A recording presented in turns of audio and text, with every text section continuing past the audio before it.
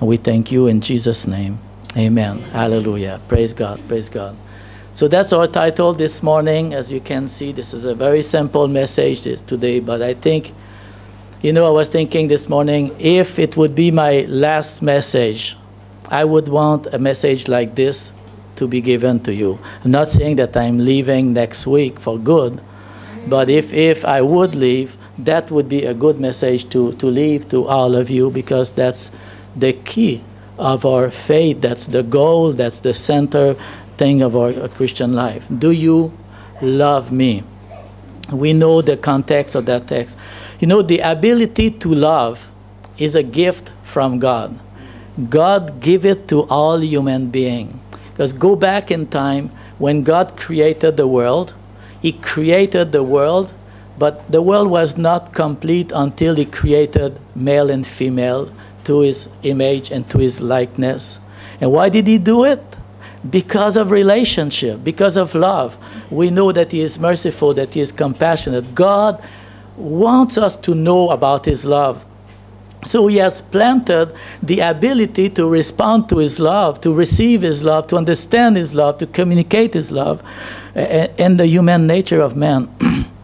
But too often, and we see it in our society, people set their affections on things that are not worthy of such a gift that God has given us. It's such a beautiful gift, a gift of love. It's so pure. It's so perfect. It's the greatest things that exist in this world. It's the most beautiful things. Love. Loving people, loving nature, loving the things that God has given to us, being grateful and things. This is the most beautiful gift that you have.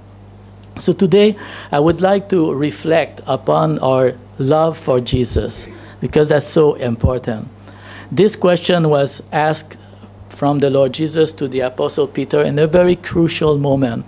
You know, it's often in times of crisis that we can respond to a question like that, or that we can think more deeply into the meaning and the importance of that questions. We want to know about this. It's the more important question to ask anybody. If you want to ask a question to any Christian around you, anybody, just ask that question. If you want to evangelize, you go somewhere, you want to start a conversation, ask that question. Oh, you will have all sorts of reactions, and probably a very good conversation that will follow. You go to a park, you meet someone, says, "Do you love Jesus?" You will find out everything about what that person thinks about Jesus, about life, about death, about eternity very quickly. You know, every reasonable Christian that claim to believe in the Bible should consider that question very seriously. Don't you think so? That is a very reasonable thing to do. There's a reason why Jesus approached Peter. You know, the Bible is so wonderful because God does not hide the imperfections of his servants. You see it in the Old Testament. You see it in the New Testament. Moses could not enter the promised land. David was chastised by God. The sin of the servant of God have not been hidden. But God's mercy has always been there to restore them, forgive sins, and give them a change. So every reasonable Christian should ask themselves that question, or consider that question very, very, is so important. Your salvation depends upon that. Your salvation, my salvation depends upon this question. Actually, the quality of your life, now and on earth, the contentment, the joy, you know, it depends on you. Everything that goes into your heart, everything that happens to you, the good and the bad, is related to that question here, or should lead you to that question. God asked the simple question to us this morning. We know that going to church, knowing doctrines, it's important for our life. You agree with this? It is part of being a Christian. But if we do not have, if something is missing in our lives, you know, we can be obedient. We can serve God in the church. We can do a lot of things. We can know a lot of things in the Bible. we can be obedient on a lot of Bible commands and things in the Bible. But if the love for the Savior is missing, the picture of the Christian is not complete. You can have everything else, but if this is missing, something important is missing. You know, not Jesus, but the Apostle Paul said this in this way. No, not all who are born into the nation of Israel are truly members of God's people. Not everybody who is connected to a church, not everybody who has been born in a Christian family is members of the true kingdom of God, of the family of God. The same thing is true. We are very familiar with the expression believing in Christ. You know, through faith in Christ, we have been saved. So this is very clear to us. But I want to say something, that not believing in Christ or not loving Christ is very similar. Not believing in Christ, we know you don't get saved. Not loving Christ puts you in a similar state of danger concerning your eternal salvation.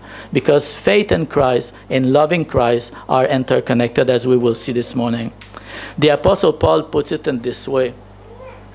And slide number 2. If anyone does not love the Lord, let him be condemned. May our Lord comes. And the word condemned here is the word anathema, like curse or rejected or something. If anyone does not love the Lord, let him be sent away, separated, or something like this. You may lack many, many things in your Christian life. You may make many mistakes in your life. There's hope for forgiveness. There's hope for restoration. But if you don't have love for Jesus, you are seriously in danger, because you are on the road to eternal destructions. Next, click.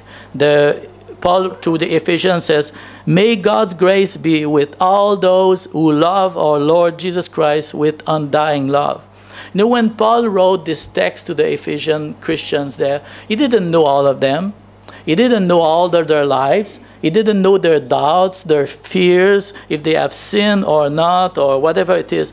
But he chose an expression to describe all the Christians with the same terminology. Those who love our Lord Jesus Christ with undying love. That should describe you, and that should describe me this morning. Those who love Jesus Christ with undying love. Some Bible version will be sincerity. And the word for that is without corruption. A love that will not decay. A love that will not get corrupted. A love that will not go bad, that will not vanish. That's why we use undying love. A love that will not be changing. A love that circumstances will not change. Crisis will not change. People will not change. Anything that will happen in our life, there's this love for Christ is going to last. May God's grace be with all those who love our Lord Jesus Christ with this kind of uncorrupted love. It is so important. Our Lord Jesus Christ said to the Jews who were opposing him, in the next click, if God were your father, you would love me, because I have come to you from God. And in this, we have a very important principle that is true for the Jewish people. It's true for Christians also. If you don't love Jesus Christ, you cannot claim to be a son of the Father. You need both together. You cannot be a child of God if you don't love the Son of God. You cannot call God your Father, because if you call God your Father, it's because you have known the Son that He has sent to save you, and that has allowed you to have this relationship with the Father. If you don't have that, you don't have anything. No love for Christ, no sonship of God. It is. Slide number 3. There are different degrees of loving God and loving Jesus. And I think we are very familiar with this text in Matthew chapter 22. Teacher, which is the most important commandment in the law of Moses? Jesus replied, you must love the Lord your God. How should you love him? You know, with all, with everything. Not a little bit, not sometimes, not little. This is the highest degree. That's why I'm saying there are different degrees with which we love Jesus, that we express love for Jesus, that we feel for Jesus, different degrees, at different stage in our lives, different people, different ways. But the greatest commandment says it's with all.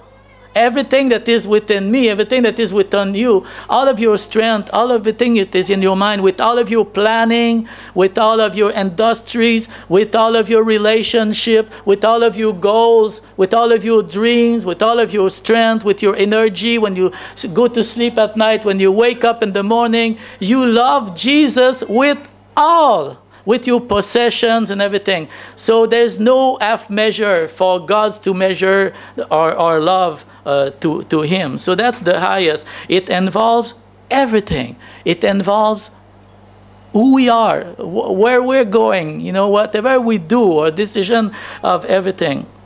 There also, loving Jesus also involves, is often brought in the context of comparing something with something else, like choosing something more than others. And we see it in the next verse. No one can serve two masters, because you will love one more and you will hate the other one. You cannot love both equally. It doesn't work. It seems that the heart is not working like that. You focus on this one, you forget that one. That's why adultery doesn't work in a marriage. That's why, you know, a lot of business transaction would not work. Unfaithfulness, lying, cheating, trying this or that, it doesn't work. We need to walk with integrity and honesty and things. You cannot love this way and that way. You cannot go east and west at the same time. You will get an accident. You will hit your head somewhere. So loving Jesus should be more than other things. And here in this context, it's about money, mammon, the God of this world that is so attractive, that we need so much and everything. You love Jesus more than that. You must love. It doesn't say that you should not love money. It doesn't say that money is bad. It's just that it's a worldly, it's a temporary value. It's something that is not to be our master, to be used for the purpose of God. So if you love Jesus more than money, you will use money correctly. Do you understand? That's a very easy. But if you let money take over, become your treasure of your heart, then you will have a big problem here. So loving Jesus more means separating things, deciding what's more important and has more value. It means that you evaluate what's most is your treasure in your life, what's more important. A husband may decide that his wife has more value, should value his wife more than the wife of the neighbor, you know, these kind of things. So the Ten Commandments tells us we should value and be content and grateful for our possessions and not covet, and not be jealous and envious for the neighbor's things. So that's the same category. You love Jesus more, you focus on what you love. Focus Jesus. You know, many times I tell my wife that I love her, and she often reminds me, you love Jesus more. I said, yes, dear, yes. Okay. So we evaluate, we separate, and we decide. Matthew 10:37. Again, another evaluation of things. If you love your parents more than you love me, and we love our parents. Jesus doesn't tell us, and another text it says hate, but it's not really hate. It's the comparison. It's the more that is important. Do you love your parents more than you love Jesus? So you will disobey Jesus? You will not follow the will of Jesus? You will not answer the call of Jesus? You will not let go of something for Jesus because of your parents? Then something is wrong in the relationship. That's what it means. Jesus should come first. And you can talk to, you know, many parents are many Christians are paralyzed by their parents. Especially in Chinese traditions or Asian tradition also. I think in the Philippines also. There's a deep respect for family traditions, which is really good. better than in the Western world, because in the Western world there's a lack of that. There's a sickness there. But in the Eastern and African also, I think there's a very deep respect for family values. But there's a danger with that. There's a danger. You are responsible. When you will come before Jesus, you will account for your own faith, for your own obedience, for your own relationship. You will not be able to say, oh, well, but my dad didn't want me to do it, Lord. It's not going to, it doesn't really make sense. If put your decision just at the entrance of the gate of heaven, and you will see what makes sense and what doesn't make sense. Oh, Lord, I couldn't really obey you because my dad didn't like it. My dad didn't want me to be a missionary because there was no money involved. And I could not send money to my family. You know, this kind of thing. It doesn't work. It doesn't make sense. So if you love your father or mother more than you love me, you are not worthy of being mine. If you love your son and daughter, wow, parents, you love your children. And many of you are proving it in a very difficult way. You have separate yourself from your family because you think that you are here to improve their livelihood and their future, or something like that. You know, one time I was, in my early years when I came here to Hong Kong, I was in the crisis. I had my daughter who was rebellious. And I had been here already a year and a half. We visited back to Canada. And my heart was broken. I just had a big fight with my daughter because she was so disobedient, you know, and we had so many problems with her. I was discouraged, almost ready to quit ministry. And many of you have heard that story before. And I was going to preach a week of revival meeting in a church with a pastor friend of mine. And I was driving there with tears in my eyes. I was so defeated, you know, I was so defeated. What am I going to preach to them? I cannot even run my own family. I was really broken. I didn't know what to do. So during that week, I went away to fast and pray. Like I would preach in the evening, but during the day I had nothing to do. So I was going to walk in the forest and pray and fast. And one day this verse came very strongly from the Holy Spirit into my heart. Because my big question is my daughter rebellious because I moved the family from Canada to Hong Kong? And it would be because of my decisions that she is, you know, like that. Should I stay in Canada and not go back to continue missionary work? Like I was confused. I didn't know what to do. And God came through that day in fasting and prayer and told me, look at Abraham. He took his son on the mountain. Bring your children on the mountain and let me take care of them. That's the first day. The second day, that was the, if you love your daughter more than me, you are not worthy of me. And that has spoken so loudly, so deeply to my heart. I felt a strong confidence. I immediately called Bridget because she was in our hometown. I says, I know that God is calling us to have confidence to go back to Asia. You know, without this revelation of God, I would not be here today. Imagine. You know, I needed a strong word from the Lord. Where is my devotion? Where is my affection? I love my daughter. I was crying for her. I was even considering to stop, you know, the ministry, you know, for if it was what it needed. But the Holy Spirit quickened into that scripture so strongly. Go on the mountain, bring your children with you, and let me handle the children. Yesterday it was my daughter's birthday.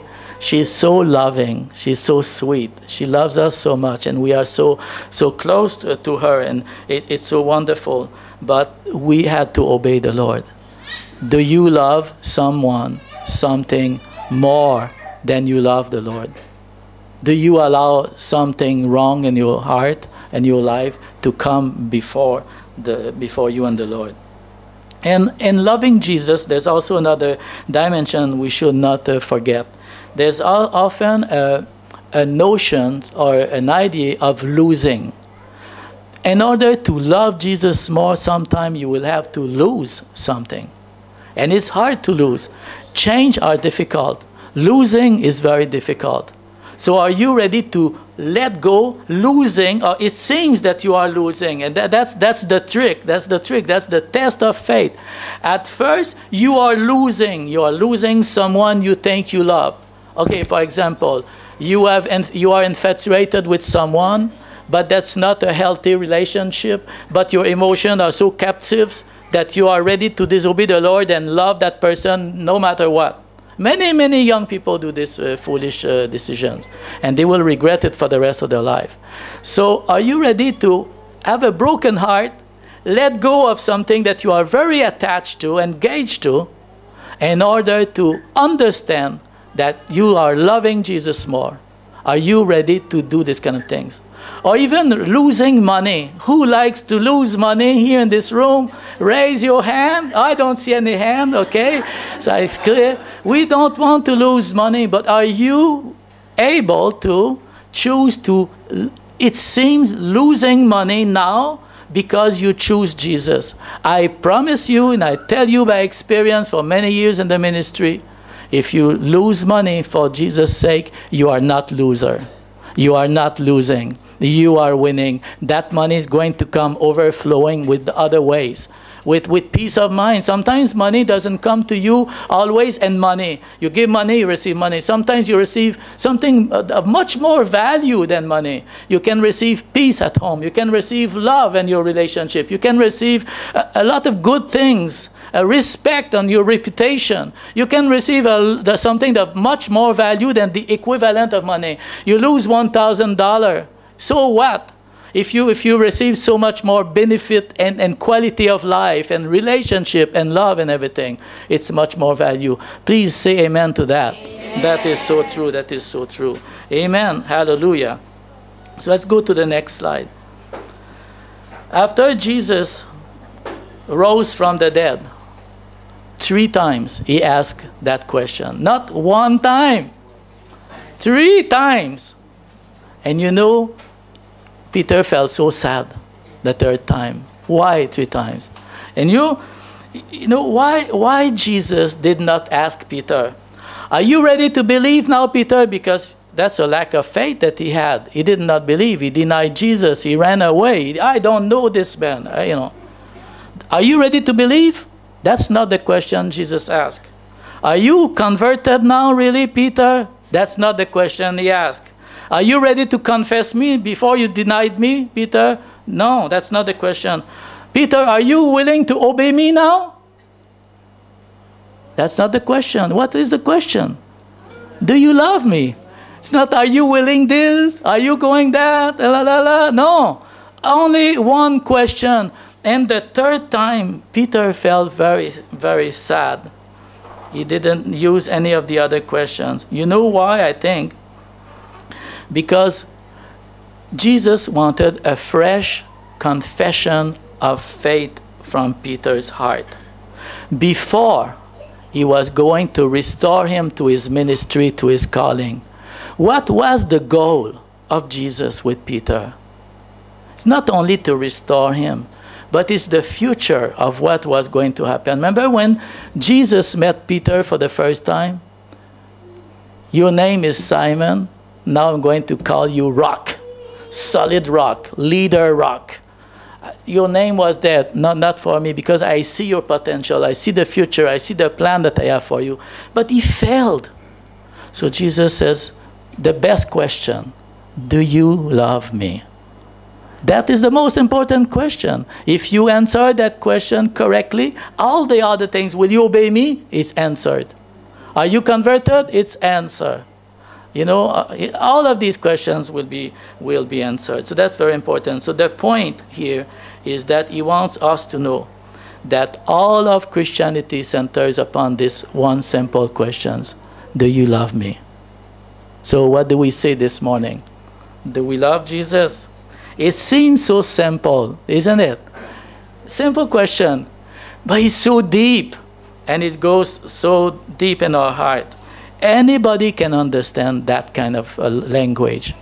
Educated, no schooling, a child can understand that. People advance and degrees and all kind, rich or poor. If a person loves Jesus Christ, everything is right. If he doesn't like Jesus, everything is wrong. Okay? So that's very clear. What is the secret of this special emotion for the Lord? You hear me talk about this question, and I'm sure, like, do I really love Jesus? Do I love Jesus enough? What's my love for Jesus? Do you have this question right now in your heart? You know, I think you do. You know, where does that special emotion come from? If you look at slide number 5, you will see the answer. We love because he loved us first. Some of the Bible translation says, we love God because he loved us first. But some Bible translation leave God out because it says, we love, the ability to love God and our brothers and sisters is coming out of loving Jesus. So why should we love Jesus Christ? Where does that come from? How can we be motivated? Where do we find that emotion? When you look at all of these things here listed on this list here, think about what Jesus has done for you. He suffered in my place. He died for me on the cross. He redeemed me from guilt. He redeemed me from the power of sin and the eternal consequence of sin. He forgave all of my sins. He freed me from my captivity and from my addiction. I was addicted. Maybe you had problems with different captivity, bad habits, or bad way of thinking that you inherited. He took us away from the way to hell and placed us in the narrow path that leads us to eternal life. He has given us light instead of a life of darkness, peace of mind, hope instead of fear, stress, and uncertainty.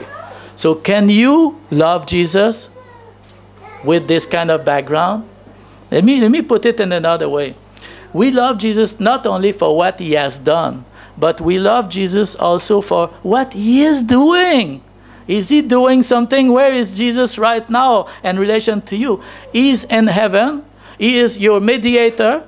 He's working for you. He's thinking of you. He's praying for you. He's interceding for you. That's why the Bible says he never will leave you nor forsake you. He is engaged. He is totally given. He is married to you. He is faithful to you. So that's what he is doing. He is part of our life. He intercedes for us. He equips us. He guides us. He helps us in times of needs. He's preparing an eternal home for us. I love the verse. I don't have it in my text here, but you will recognize it. Galatians 2:20. It is no longer I who lives. That's a declaration of love. Just that's a big declaration of God, of love to God. It is no longer I who lives, but Christ who lives in me. So, pay attention to that declaration. So the life I now live, so the way that I choose to live my life now, so what runs my life, what's the drive and the motivation of my life, the reason why I live in this way. The life that I now live, I live by faith, or, the different translation, I live by the faithfulness of God who loved us and gave himself for me. Again, that relationship. He loved me. He gave himself for me. He is faithful to me. So the life that I now live, it's no longer me. It's not about me. It's him who lives in me. I love him. I want to follow him and all of this. So this love of God is what impacts our faith. It works together. This direct impact on our relationship, the way we choose to live, the purpose of our lives. Let me ask you a few questions, very basic.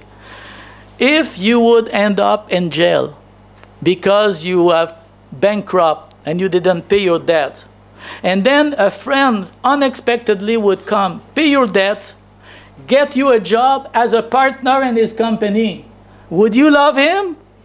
Yes.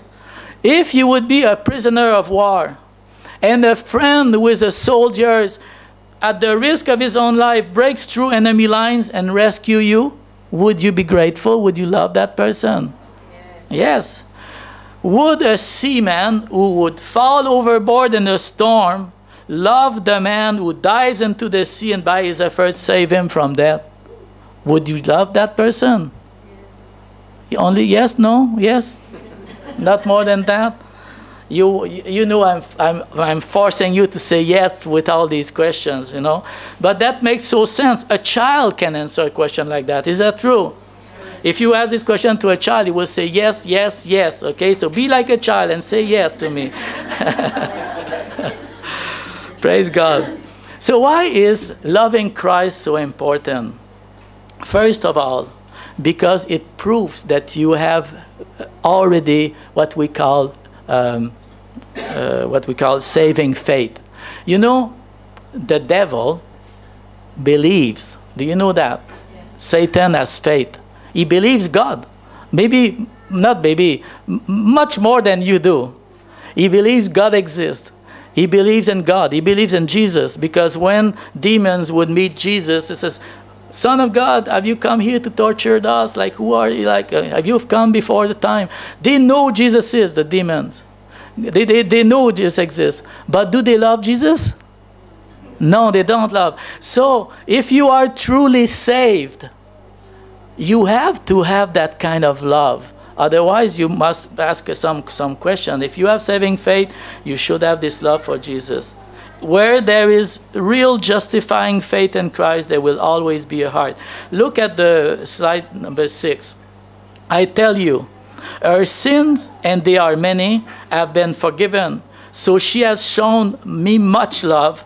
But a person who is forgiven little shows only little love. Is that true? Okay. Every human being, we are forgiven much. Do you agree with that? Yes. But our understanding and our appreciation of that is not the same. So some say take for granted. Religious people, it's not like I used to grow up in Catholic church. And we were told since childhood that Jesus was the Savior of the world. Yeah, great. So what? You know, it's the Savior of the world. But it's only when I was 25 years old and the Holy Spirit came on me so strongly to reveal me that He was my Savior. Oh, that doesn't mean the same thing. I knew He was the Savior of the world, but it didn't affect me. But when He became my Savior, it affected me. And when I remember that day when I was watching a movie about the return of Jesus on earth, a prophetic movie, and the voice of the commentator in the movie, there's a big voice, was commenting on everything. There was like natural disasters and storms and typhoon and tsunamis and fires and whatever. And it says, and this God who created this world is the one who is coming to judge sinners. And when I heard that, He's coming for me. Wow, that is. So for me, I got the point on that day that I was a sinner and I was saved by grace by a loving God. So I became totally sold out for Jesus from day number 1 of my conversion. If a man has no love for Christ, he may be sure that he has no faith, because you don't have this understanding. This woman loved so much because she was such a bad sinner and she has received such great forgiveness. So she knew it, she was aware of it, so she responded to it very clearly. So maybe sometimes for people who do not feel that such a love for Jesus Christ, Christians, maybe it's because they have forgotten. It's like in a marriage relationship. Christian life, Christian walk with Jesus is like marriage. You fall in love, you're crazy with one another. After a few years of marriage, everything becomes for granted. And the relationship becomes cold, you know, things like that. And we don't really think about little things like that, you know. We just, you know, whatever. So it's the same with God. So, and I was reading a text, I wrote it somewhere today.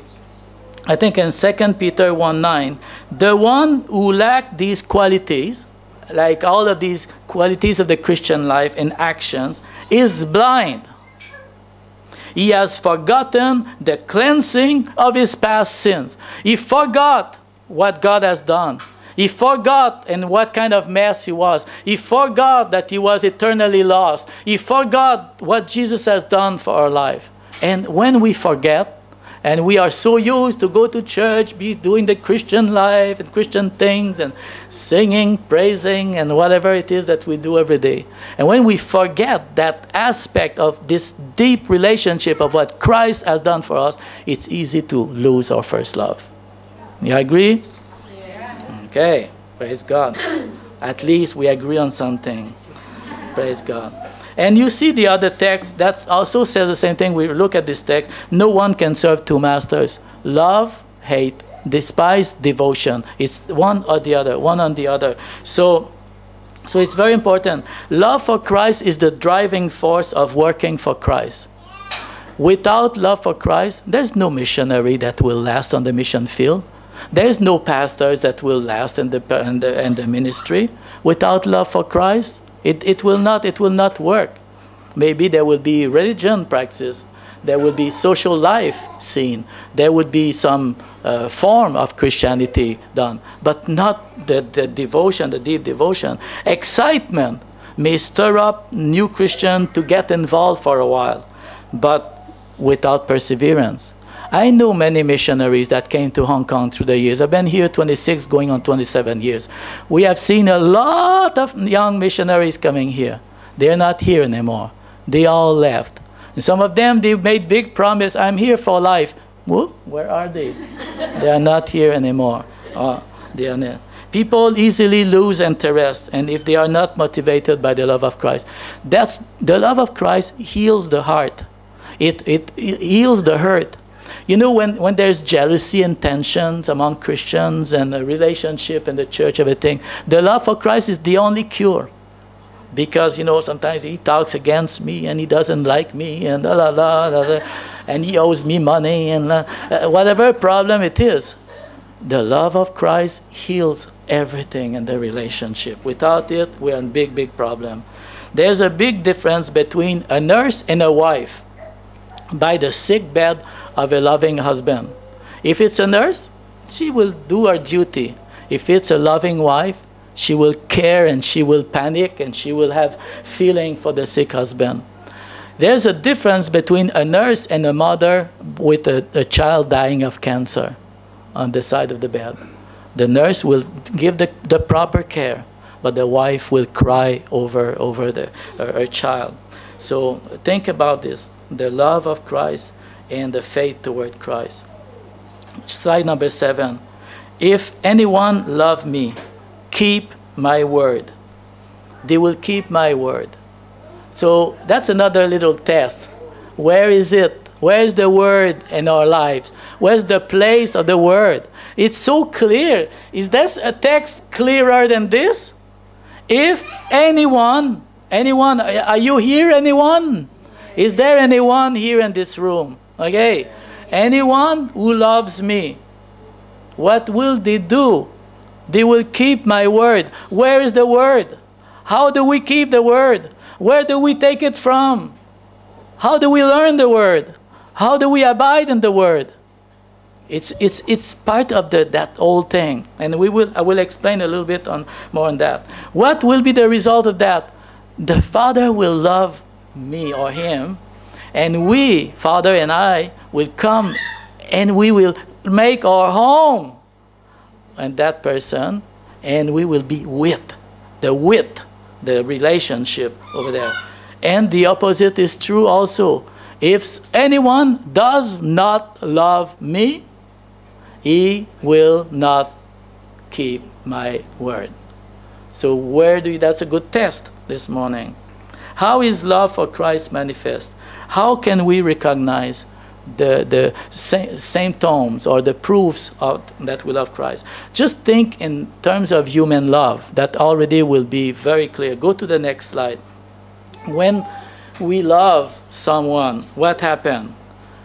We think often about that person. Even if that person is away in another country, nobody needs to tell you, hey, remember this one. If you love that person, nobody has to tell you to remember. They are there in your heart. They are there in your mind. You think of them always. Those of you who are separated from your children, do you think of your children? Do you need someone to remind you to think about your children? Nobody has to do that. Okay. That would be a bad sign. That would be a bad sign. So the same thing with Christian. You know, affection and memory, do you know it works together? If you love someone, the memory of that person is vivid. It's right there. Amen. Hallelujah. When we love someone, we like to hear messages. You know, parents who have children living abroad like we do, we Skype. We love to see their face on Skype. We like to receive an email or a Facebook Messenger, a WhatsApp text, like an exchange. We like it. It brings pleasure. We take these messages and these moments, like we treasure these things. Same thing with the Word of God. When we love someone, we like to please that person. How many mothers would deny themselves to please their child? They would not eat the last fruit so that the child can have it, you know? Like they do all sorts of things. You will go to the restaurant, not of your choice, but the restaurant of your child. You know, like this kind of things. You do a lot of things just to please the one that you love. Shouldn't it be with Jesus? Wouldn't it be able to sacrifice something because you love Jesus more? It comes back to the same thing, loving more.